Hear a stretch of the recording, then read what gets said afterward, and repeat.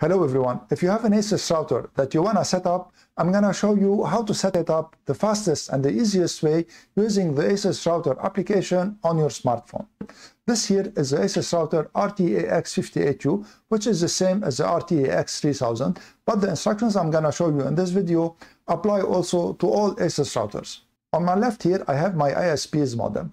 The model of the modem will differ maybe depending on the ISP that you have, but the basic instructions are the same. So I'm going to show you in this video the power up sequence and the connection sequence also. And also I'm going to show you how to install the Asus Router application, how to connect it to your router, and how to set it up. So let's start first by the power up sequence. The first thing you need to do is to make sure that both the modem and the router are turned off. Then you need to turn on the modem. So my modem doesn't have an on-off button. I'm just going to plug it into the power. When you plug in the modem, make sure that the green lights here will light steady green. So you need to give it a minute to do this. When the lights light steady, you need to take an Ethernet cable and plug it in the back of the modem in the Ethernet port. And then plug the other end in the WAN port of the router. So the WAN port of the router is usually blue. And also it is labeled WAN. When you plug in the cable in the WAN port, turn on the router and wait for the lights of the router to stop blinking also. You need also to give it a couple of minutes. Now it's normal for the internet connection not to be ready because we didn't configure the router yet. So now the next step is to install the Asus Router app on your smartphone. I have here an iPhone, but the Asus Router app is also available on Android. So I'm gonna go to the App Store. In the App Store, search for the application Asus Router and install it. While the application is installing, turn the router upside down and look for the default SSID. You need to connect to this SSID in order to continue the configuration of the router. In my case, it is Asus_E8. So now the application is installed. Let's open it and tap on Allow and tap on Setup. Here, choose the type of the router. For me, it is an RT router. So I'm going to tap on the first one.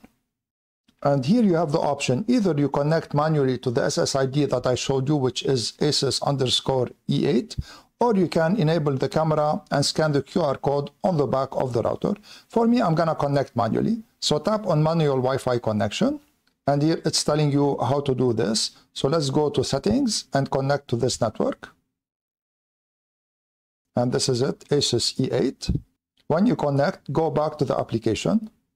So now it is connected. Let's go back to the application. And here the application will continue automatically. And it is searching now for your Asus router. It should find it in less than a minute. And here it found it, RTAX58U. So tap on Get Started. And here it's asking you to provide an SSID for your network. And notice the option on the bottom that is separate 2.4 and 5 gigahertz.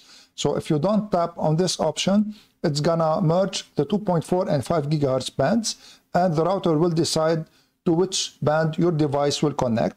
So I'm gonna separate them. It's better to separate them. And let's give the 2.4 gigahertz network a name. So let me call it KS Tech. And let's give it a password. Make sure to give it a strong password. And notice how the application automatically named the 5 gigahertz band KS_5G. I'm okay with this. And it took also the same password for the 5 gigahertz band. And I'm also okay with this. So tap on Apply. And here it will ask you to provide a username and the password for the management of the router. So for the username, do not use something like admin or administrator. And the username is case sensitive. So I'm going to put for my username here, who. And for the password, also do not use the same password as the SSID password. So put here a strong password and confirm it. And after you put the password, tap on Next. And the application will continue setting up the router. So now notice the LED light that is red, it will turn white. And here it is turned white. You need to give it a couple of minutes to finish setting up the network. And while waiting for the application to finish setting up the router, if you want to see how you can secure your Asus router and thus securing your home Wi-Fi network. I have previously made a video on this, so if you want to check out this video, I'm going to leave a link in the description. So now the network setup is finished, and the application will ask you if you want to join the network. Here I want to join, so I'm going to tap on join, and it will optimize the network. So also give it like a minute to do this. And when you have this message, your network is operating perfectly, tap on finish. And here you need to agree to the Asus notice. Of course, feel free to read it and then tap on agree. And if you want your router to send you notifications, also tap on allow.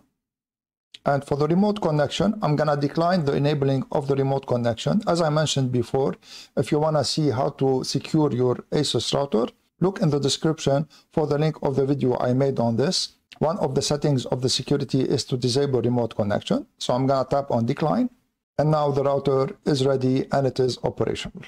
So I just showed you the basic settings that will make your Asus router up and running in no time. There are many other settings that you can apply to your Asus router, and I've made many videos on how to configure Asus routers, and I put them in a playlist. You can find a link for this playlist here.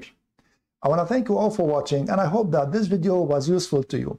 In case it was, please share it, subscribe to my channel, and give this video a thumbs up. I'm Eloy from Knowledge Sharing Tech. See you in the next video.